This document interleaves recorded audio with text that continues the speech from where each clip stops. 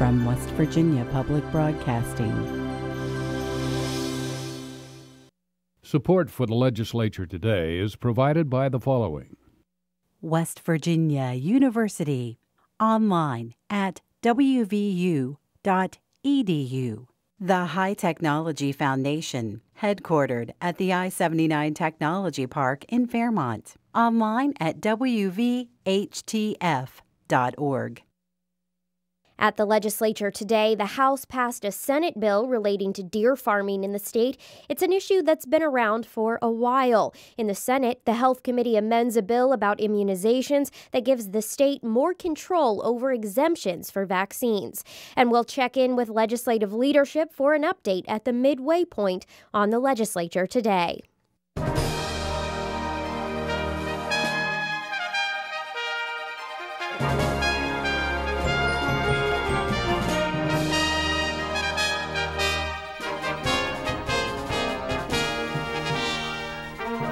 Good evening, I'm Ashton Mara.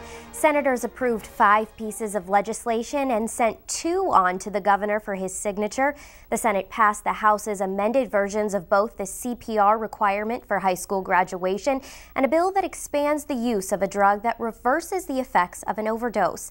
The upper chamber was also set to amend and put to a final vote a bill to repeal the state's prevailing wage today. But the GOP's plans were thrown off track by one Democratic senator's request.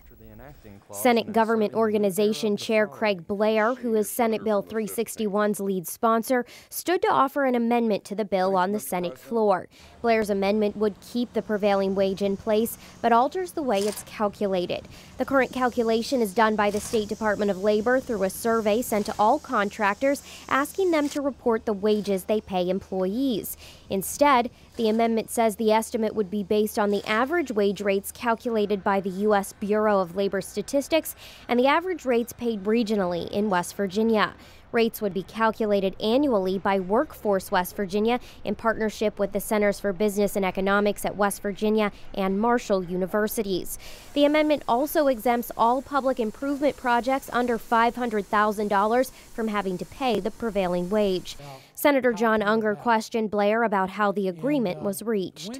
We were in here all day Saturday and then came back in and met again at 1:30 on Monday afternoon. And it's one of the parts of the process that I was actually very, very, very pleased with.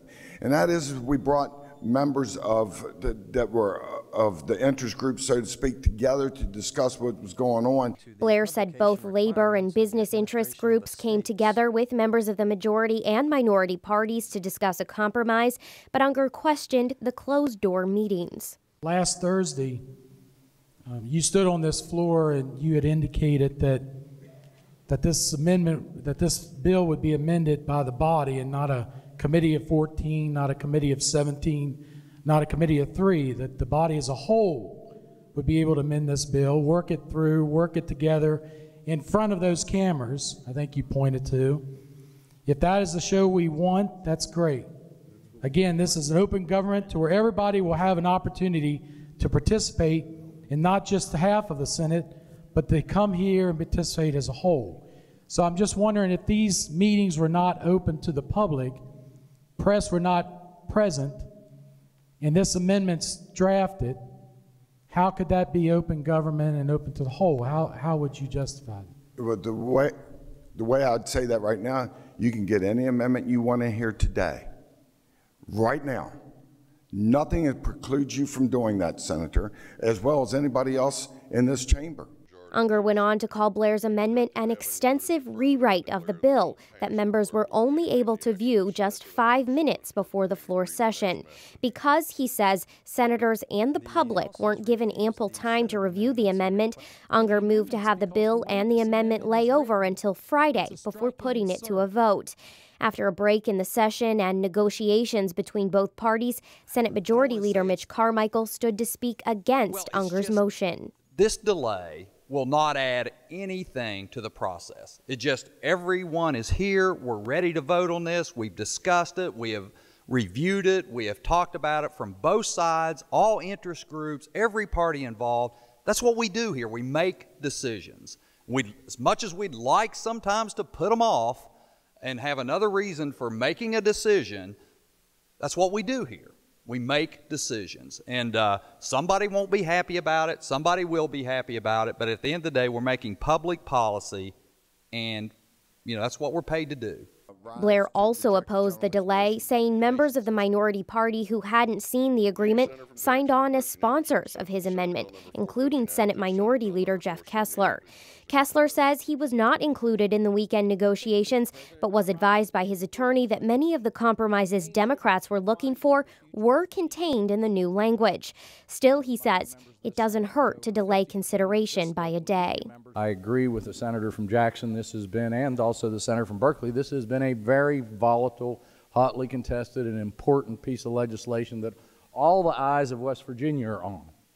I see nothing to be gained by running it through here this morning, Mr. President, and having it sit another day so that the people of this state can know that their voices have been heard, that they have had an opportunity to see it. Not me, not the senator from Berkeley, not the senator from Jackson, but the people of this state have had a chance to see it. I see no harm. At this late day, we're not at day 59, we're on day 30. With plenty of time to get bills out, it can still get out of here before the end of the weekend, so I would urge the adoption of the motion. Unger said providing the extra time is a common courtesy for him and his fellow senators, but a vote to approve his motion was defeated 16-18 on party lines. I ask unanimous consent, that further consideration of Senate Bill 361 be deferred to the foot of bills on first reading. Senators did not vote on the bill during their morning floor session. Instead, they recessed until 5 to give members more time to look over the changes and come up with their own amendments. The Senate approved the prevailing wage bill as amended by Senator Blair this evening on a vote of 23-11. The topic of deer farming has returned to legislators' desks year after year, but it's never been passed. There's a disagreement between the Division of Natural Resources, which oversees wildlife, and the Department of Agriculture, which oversees livestock. Liz McCormick reports that now the issue is resolved. Senate Bill 237 was on the House floor today. The bill would create the Captive Cervid Farming Act, which would allow West Virginians to own farms to raise deer and elk.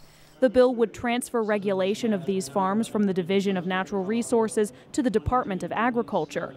Delegate Brent Boggs of Braxton County opposed the bill, not because he opposed cervid farming, but to express concern with the switch of power over the law if passed. Department of Agriculture has wonderful facilities. They've got labs, they've got a state veterinarian, they have a lot of different things.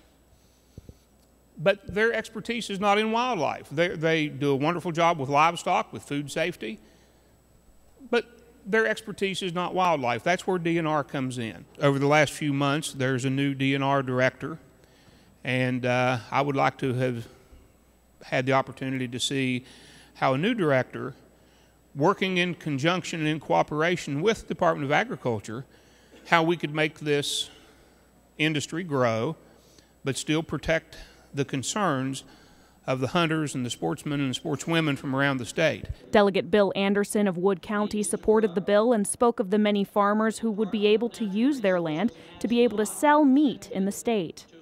They want to employ people.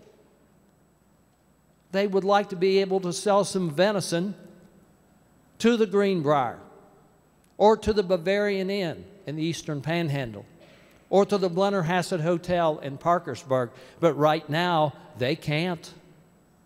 Oh no, that's bad. And so those facilities and numerous other ones that might want to sell venison, they have to buy it from Pennsylvania or Ohio or New Zealand. Senate Bill 237 passed 88-12. During the closing remarks in the House, delegates stood as they do every Thursday to give a jobs report for the state. Tuesday, the Berkeley County Economic Development Authority made a big announcement that a large Procter & Gamble facility would be built in Berkeley County by 2017. The company expects to hire 1,000 construction workers and over 500 permanent jobs. Delegate Marty Gearhart, a Republican from Mercer County, stood to speak on this news. We have reports of some success attracting business here in West Virginia, success from my friends up in the Eastern Panhandle. We have a manufacturing plant that should bring great success and be part of a successful circumstance, Procter & Gamble is moving to Berkeley County, and I'd applaud that. The timing, though, is interesting. And I would question whether or not that plant wants to locate here because of conditions from the past, even conditions today. I wonder whether or not they're locating here because of what is being created and where our state is going in the future.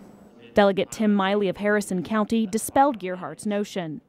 Now, I know my colleague is in sales, but if you fall for his line that this facility decided to come here because of the rosy picture from the November's elections, then he would be a pretty successful salesman.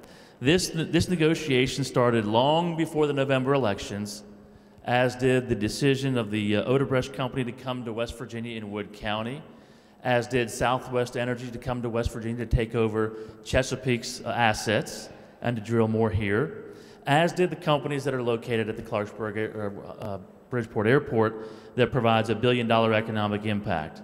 And while our colleague and friend from the 27th chooses to focus on the glass being half full, I choose to focus on the glass being, half empty. I choose to focus on the glass being half full. And as I've said on numerous occasions, that's not to suggest we don't have problems in areas of improvement. It's only to suggest that we have a lot of positive things occurring in the state. For West Virginia Public Broadcasting, I'm Liz McCormick in the House. Coming up, we'll check in with the House Speaker for a progress report about this session. First, here's a look at some of the bills introduced in the Senate today.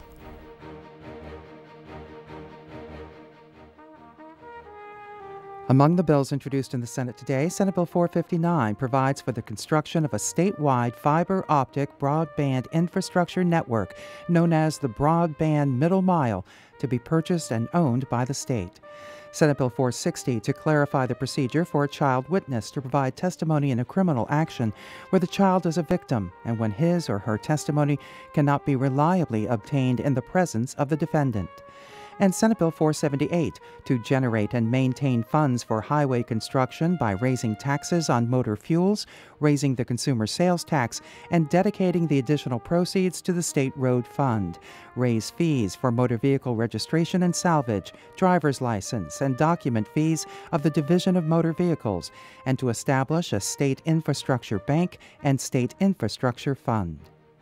Among the bills up for passage in the Senate tomorrow, Senate Bill 302 to add the West Virginia Municipal Police Officers and Firefighters Retirement System to the definition of retirement plan as it relates to disqualification for public retirement plan benefits. Senate Bill 315 relating to civil actions filed under the Consumer Protection Act. The bill provides that courts be guided by the policies of the Federal Trade Commission and that no award of damages may be made without proof that the person seeking damages suffered an actual out-of-pocket loss. House Bill 2200, revising and recodifying laws relating to child welfare. The bill was recommended for passage by the West Virginia Judiciary's Court Improvement Board. It's the product of a bipartisan effort to streamline child welfare laws in the state. And House Bill 2201 to provide a definition for net metering and requiring the Public Service Commission to adopt certain net metering and interconnection rules and standards. Net metering is defined as measuring the difference between electricity supplied by an electric utility and electricity generated from a facility owned and operated by an electric retail customer. On second reading, Senate Bill 378, relicensing electricians without retesting under certain circumstances.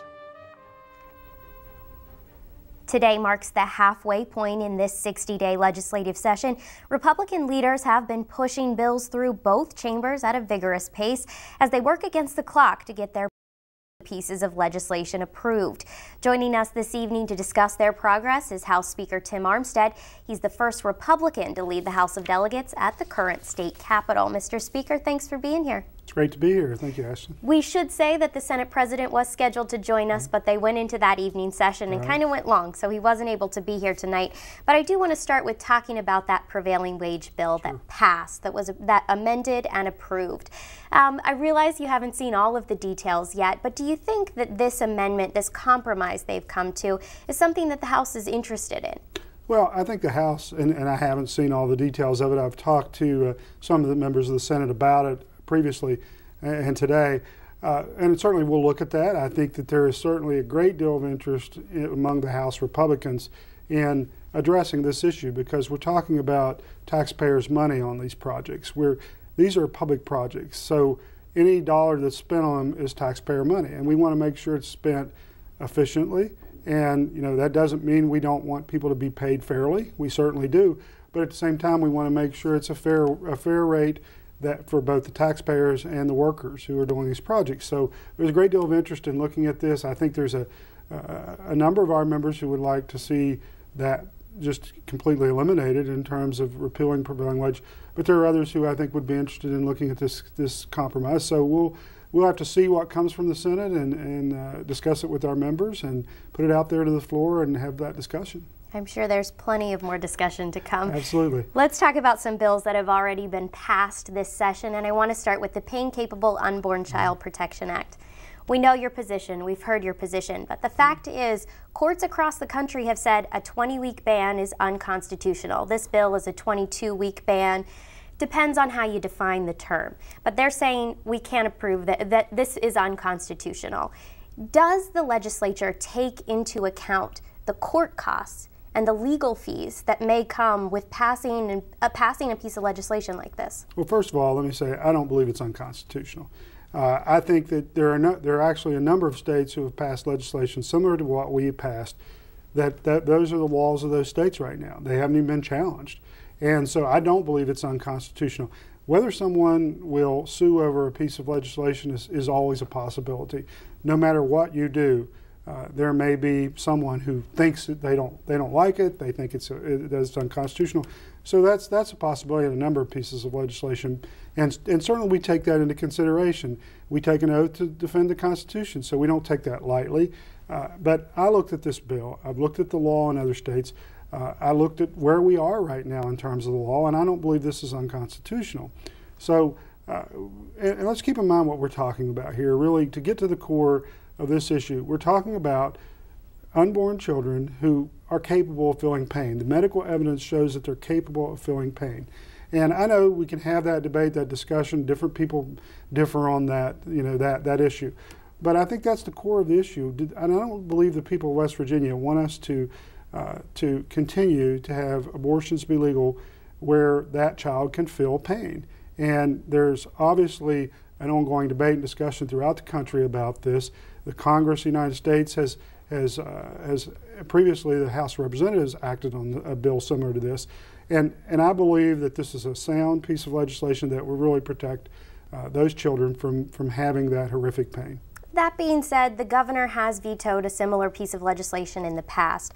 If I can ask you kind of a technical question, sure. What's the timeline? It's been single referenced in the Senate, and I'm assuming they'll approve the bill, goes to the governor. What's the time frame if you all want to overturn a veto? Well, under our Constitution, if we are still in session and a bill goes to the governor, he has 5 days, 5 legislative days to act on that bill. So we anticipate this bill will go through the Senate, and that it will go to the governor in time for us to act if he chooses to veto it. Having said that, it's not our goal for him to veto it. We made some changes in response to the concerns that were raised in this veto message, but at the same time we wanted to stay true to what the purpose of this bill was. There was a suggestion about going to 24 weeks viability. That's not what this bill is about. This bill is about the capability to feel pain. So we stayed true to that principle of what we wanted to accomplish, and at the same time try to address some of the governor's concerns about the penalties that the doctors would suffer. And we did talk about the difference between the calculation and the way you calculate 20 weeks and 22 weeks. So I believe we have made some changes to try to address the concerns he raised, even though I believe the bill we passed last year was constitutional. I believe this bill is. So I hope the governor will sign it. I think we did try to address some of his concerns and stay true to what we were trying to accomplish. Let's move on to a bill that was debated and discussed a lot in the House, and it's one that you don't usually hear much about, the Commissioner of Labor and what his qualifications are. The bill that was approved was this person needs to be somebody knowledgeable in employer interests in the state. Who brought this to the legislature's attention? Why did we need to take on this issue? Well, there were a number of people who believe that the way our code was written, we have both employees who are both in unions and not in unions. And we just felt that if we have a person whose role it is in state government to look out for employees, that it shouldn't be only labor employees, only union employees. It should be someone who has a background that could deal with the issues that might come up in both labor and non-labor situations in terms of employees. So that's all this was. This simply says that this person will have employee relation background.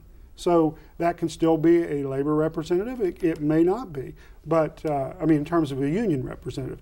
But it will be someone, it will always then be required to be someone who has worked in the field and realizes what workers deal with every day. So when you were on this show earlier this session, there were, you said the first 15 bills were the priority. We've moved pretty quickly through those first 15. It was some tort reform, some education bills, the naloxone bill, which was being sent to the to the governor today. What's the next big push? Well, I think there are a number that we've been discussing that within our caucus, and we've been talking with Republicans and Democrats alike. We still want to continue to look at areas that can move our state forward economically.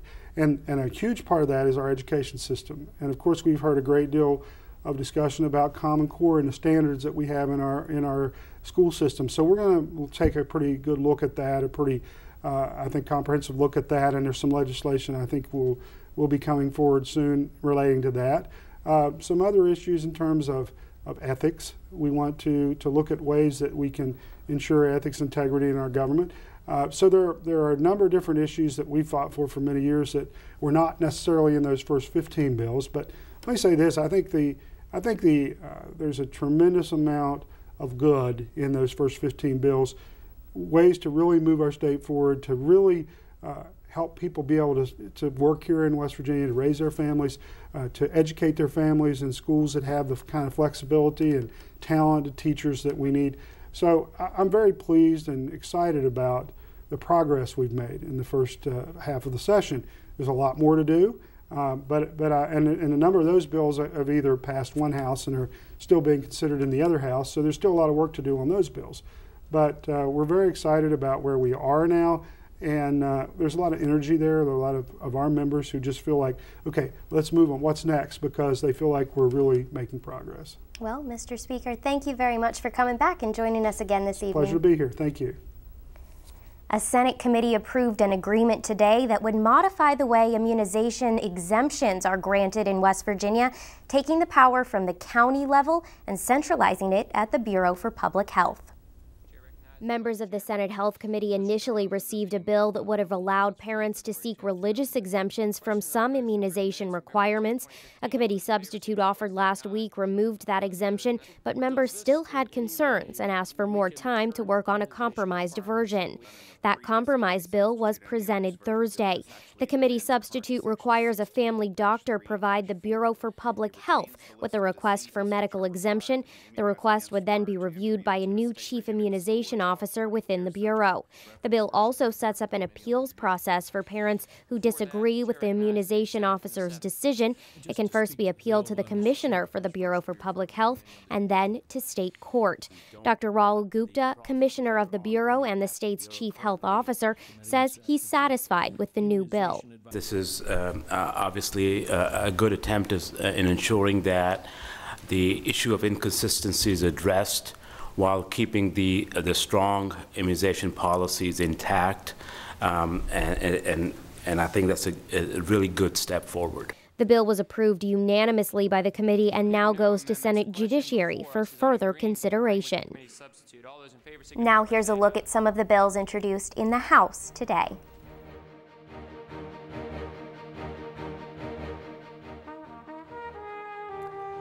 Among the bills introduced in the House today, House Bill 2711 to provide for a scratch-off game to fund a drug treatment facility in Mingo and Logan counties.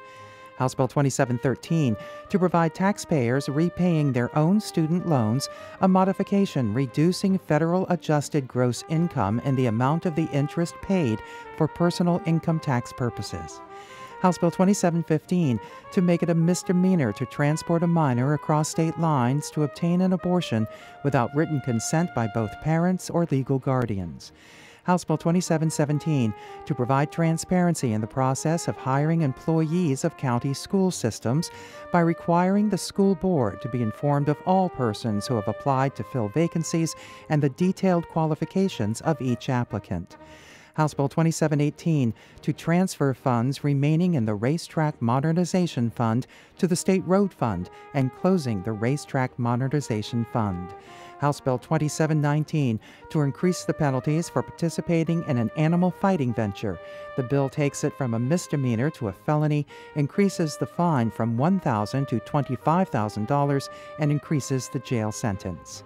There are no bills up for passage or on second reading in the House tomorrow. This has been the Legislature Today. We welcome your comments. You can email us at feedback@wvpublic.org. I'm Ashton Mara. Thanks for joining us. Good night.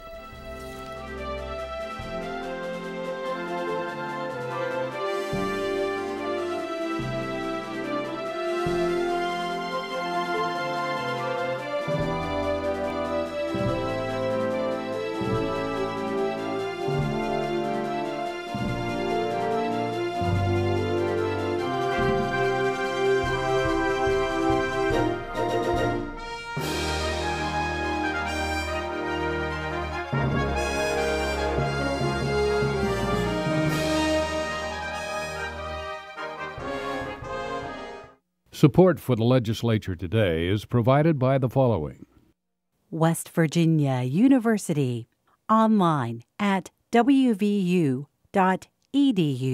The High Technology Foundation, headquartered at the I-79 Technology Park in Fairmont, online at wvhtf.org.